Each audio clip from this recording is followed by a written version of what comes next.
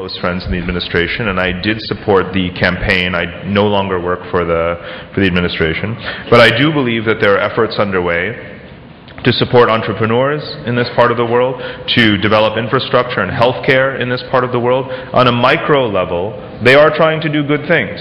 There are still very bad things on a political level. Of course, all of you are familiar with those things that go back decades now, and the Obama administration is continuing to do those things when it comes to the Palestinian issue.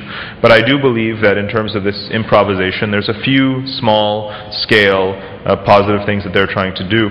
I wouldn't expect a whole lot more from them. On Iran. Internal and external legitimacy exist in a very important relationship.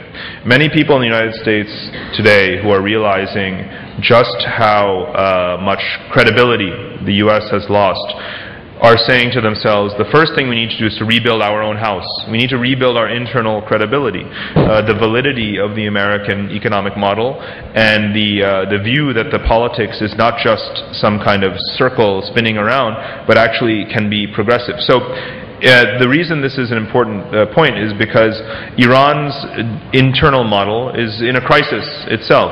It's too easy to say, oh look, they're trying to exert hegemony around the region. Their internal system is also incredibly frail. And China is the same situation as well. Everyone is saying China's leadership, China's potential hegemony, only when the domestic model is actually stable and works. So you have to remember that Iran is not a monolithic entity. All of you have either been there or seen what happened last year in the elections. How could anyone believe that this is a monolithic hegemon? In every one of the newspapers that you read today, you can read that in almost internal accounts of the kind of tension that the regime faces and how unstable Ahmadinejad's own rule is. Do not look at it as a monolithic entity. It is vulnerable. It is very vulnerable internally, and therefore it is very vulnerable externally as well.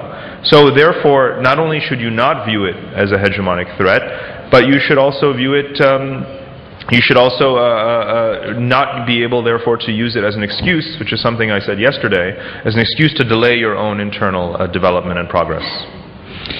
Barak Khan, thank you for sharing some time with us again and for taking the comments and the questions in a perfectly good manner. I hope that this experience managed to clarify some of the aspects of your presentation yesterday. Thanks a lot, and thank you, gentlemen, ladies and gentlemen, for attending this panel. Thanks a lot.